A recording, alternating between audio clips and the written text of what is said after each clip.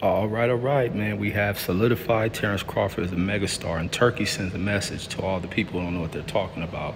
He says that this is to everyone, and Tim Bradley included. Tickets for Riyadh season card LA are sold out. Crawford is a true megastar and the #1 pound for pound. So there you have it. People talking about the fight has no buzz, this and that, Crawford ain't a draw. He sold out this LA card.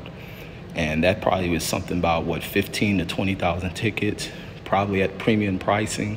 So you people don't know what you're talking about, always want to guess numbers and how much a person sold.